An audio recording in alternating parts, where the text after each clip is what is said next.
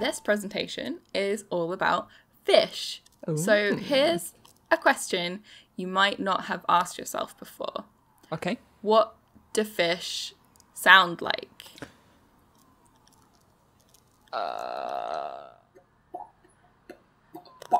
Don't know. Rach, why don't you give us a lovely impression of I fish? tried. I did. Oh, was that your impression? Not that loud, really. I can only assume. Maybe they sound like...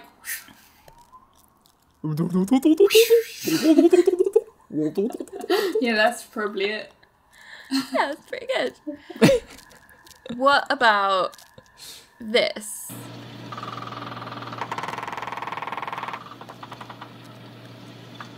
Male initiates spawning, 1922. So obviously at the end of that clip, so that that is a man speaking. Pretty certain that not wasn't a fish. It sounded like Echo the Dolphin. That was the mating call of cusk eels. We have precedents for eels, don't we? Yes, we guess- do. I guess I was just thinking about them living their life in silence. I guess I Right. just kind of assumed. I mean, water is Exactly. better at conducting sound or something. Yeah, Or is it sound worse? travels, I think, like 4 times faster through water than through air. Yeah, so Nice. that was Wiggly. the mating calls of cusk eels, like the ones in this video. Okay. So, we've done one episode on how parrots can talk. This episode is about how fish talk. It's so nice. Yeah, they're quite beautiful. Yeah.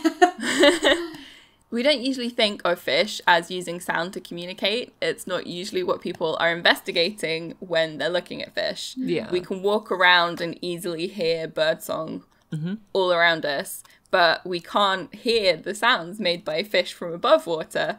And when people are spending time underwater, they're usually using incredibly noisy equipment, or they're scaring the fish away. And, you know, it's rare that people actually have the opportunity to hear the sounds being made by fish. Okay. But that doesn't mean they're not making them. And all the sounds that I've put in the presentation were recorded by Rodney Roundtree, who is a very What a dedicated name. fish listener. What a name. Rodney Roundtree. That is such a cool name.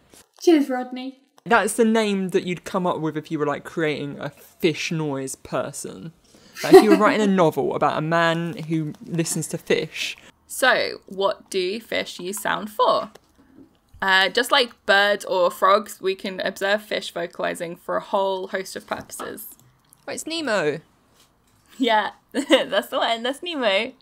So fish use sounds to call for mates, to using courtship displays, defensive displays to scare off predators or competitors, and to warn each other of predators and other disturbances. How do they make sounds? So soniferous fish use a range of body parts and movements to vocalize, and soniferous literally just means it makes sounds. So it's just noisy. Soniferous is the posh way of saying noisy. What? Yeah, loud, like- loud fish. What proportion of fish are soniferous? It's basically just a really under-investigated field of study. It's fairly new. Like, you know, there have been some fish that have been recognised as being especially noisy that are known about, but the vast majority of fish have just never been investigated to see if they make sounds or not. So we know of about 1,000 fish species that are known to like produce sounds, basically, is what Rodney Roundtree tells me. But we have no idea of what proportion of fish make sounds. Yeah. There are more than 1,000 types of fish. Many more. Yeah. I'm actually, you know, looking for a new career. So unless somebody viewing wants to offer me a job, I think I might just have found my in. Under-researched. I assume that means there's a massive budget for it. Yeah, that's always what it means, right? If it's under Waiting research. to be handed out. Yeah. Well, this Give me that Rodney fish Roundtree money guy bill. is so sweet. He's just they're just taking their microphones out to aquatic environments, dropping them under the water and listening for ages and ages and trying to figure out what each thing is. And like, that just sounds like such a sweet life, doesn't it? Like, it's better than fishing. If you're fishing for sweet recordings rather than fishing for dead animals. Exactly. It's literally, it's everything that you would want to get out of fishing, right? Like, you get to interact with the fish, you get to be in the nature, you get to, like, you know, interact with your environment and see all these amazing creatures, but you don't have to, you know, like, upset them. You're just listening to them and you get to learn about them. You also don't get a tasty fish dish. I think that's true, but I don't mind. If this channel brings in the big money, I know what equipment we're investing in. A hydrophonic microphone. So nice. Subscribe to our Patreon. Our $100 Patreon reward tier is we will start recording fish. I'm doing it. Underwater episode and next slide, please. Jen, I'm doing it. So, this sound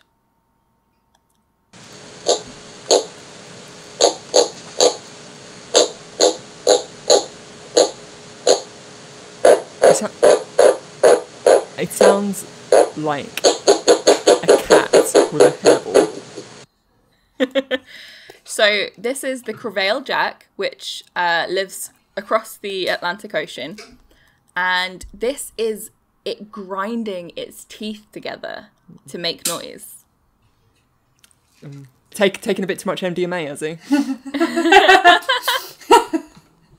This is the cricket method of sound production. So this is stridulation, which is rubbing together hard parts of the body like teeth, fins, or bones. Like crickets. And then we've got the glamorous oyster toadfish. Mm. You like that?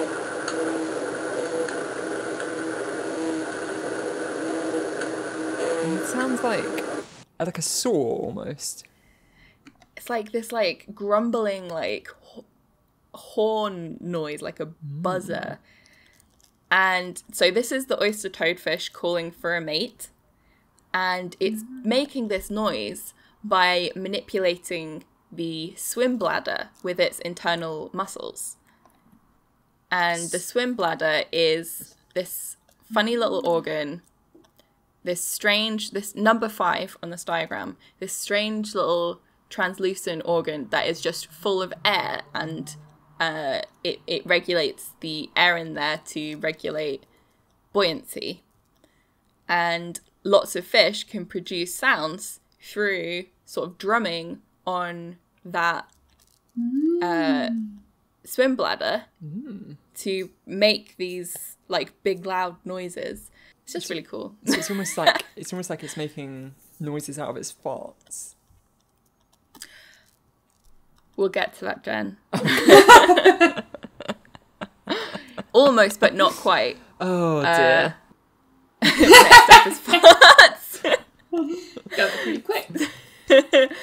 So, unknown. This is a recording from an unknown fish. Wanted to remain anonymous.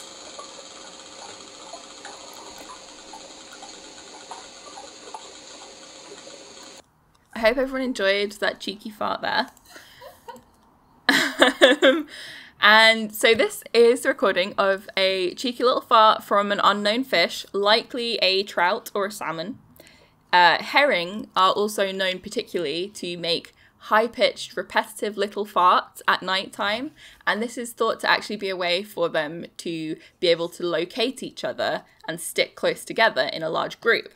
I mean, if someone fishy farted near me, I would not be going anywhere near them. I would be avoiding them like the plague. I don't know why I expected it to be much louder and much deeper. Like, I was really expecting like a tiny fish to properly let it rip, you know? You know, aquatic habitats are actually like full to bursting with lively sounds, but what fish are actually making these sounds and why is mostly unknown, since so few scientists have studied them. According to Rodney Roundtree, who I was talking about earlier, who recorded all the sounds in this presentation, we've been able to identify vocalizations from over 1,000 species of fish, but the vast majority of fish have never been investigated, which is why there's so many of these fish noise clips that are unknown in origin.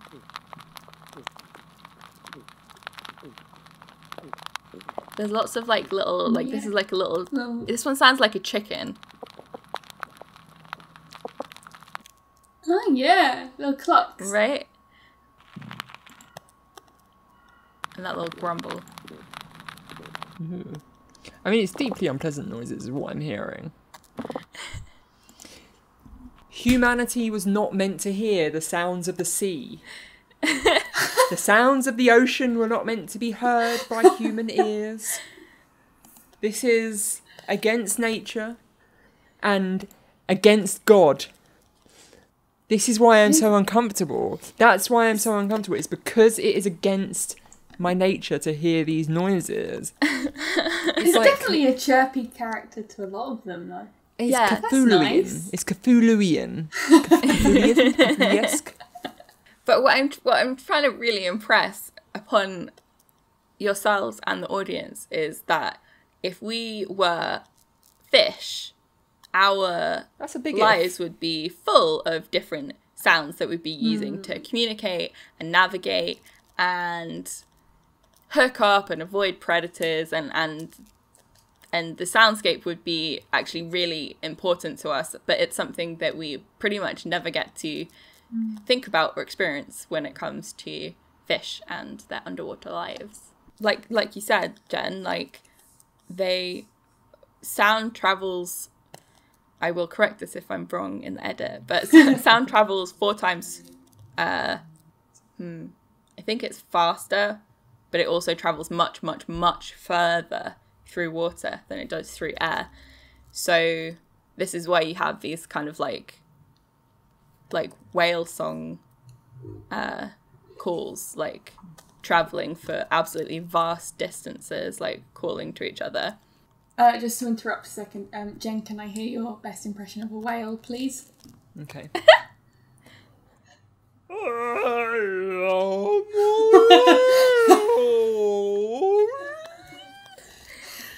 We need to find sun. But apparently, and then the next person. yeah, right. You can't get the two of us to do it, and then you don't do anything yourself. This is a conjoined humiliation. If I'm going down, you're going down. Shucks. I can't think of anything to say other than Fisherman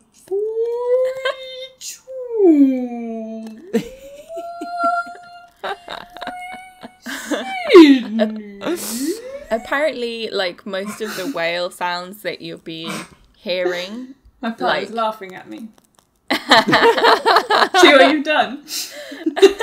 Yeah, I learned when I was researching this that when you hear whale sounds, it's usually sped up to be audible to humans. Ah. So it's much higher pitched and much faster.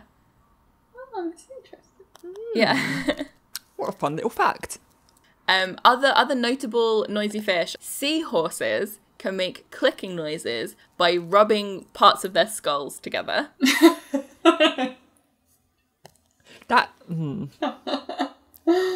I reiterate, this is against God and against nature.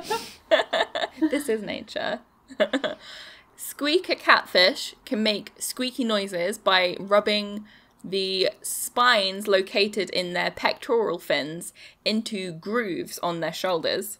And they can also vocalize with their swim bladder muscles. And the plainfish midshipman, which lives in the deep, deep ocean, and it's covered in like photophores, little light producing organs, to do those clever things that deep sea fish do. Phospholuminescence. Yeah. And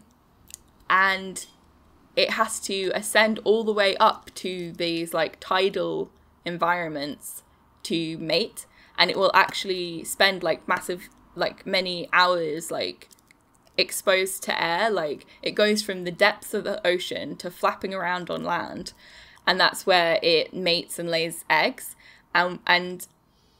While calling for its mate, it does this loud humming on the swim bladder for over an hour to attract mates. Wow. And it's like they can be so loud, or like so loud, especially all joined up in chorus or like in competition with each other, that it's just like heard by people living nearby. They just have to deal with this noise. Wow. That's cool. I mean, that's no different to noisy nightclubs, is it? The locals can hear those as well, and that's a mating ritual. Yeah, true. Now that you are aware of the importance of the kind of soundscape to fish in their lives, it's also important to think about the effect that noise pollution has on them, because discovering more about the importance of sound for communication underwater has meant learning more about how devastating certain kinds of human activity have been for aquatic wildlife. Particularly devastating sounds can even rupture the swim bladders of fish, because it's just this, you know, air inflated organ.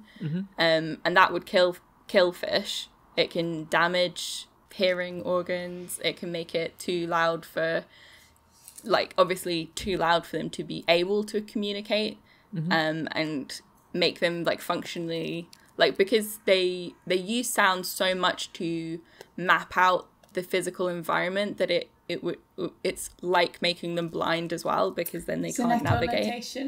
Yeah. Kind of. Yeah, and it can apply just huge stress. And the picture I've got on the slide, this is of how oil exploration is carried out. Seismic air guns shoot shock waves deep into the ocean floor. The echo is recorded and provides information about oil deposits. So that's how they're going out searching for oil deposits without even realizing or considering the impact that those sonic shocks have on the wildlife around. As I said before, this is like a really under-researched field. It's like in its very kind of early stages of learning about it. So yeah, hopefully there's a lot that we can do to improve that situation once we know more. Hopefully good old Rodders will get some more funding. Yeah, exactly. Good old Rodders. If Rodders wants a research assistant. Yes. Rodney, go find Rodney on twitter.com and at him and be like, this person I watch on YouTube called Rach, right? They really want a job.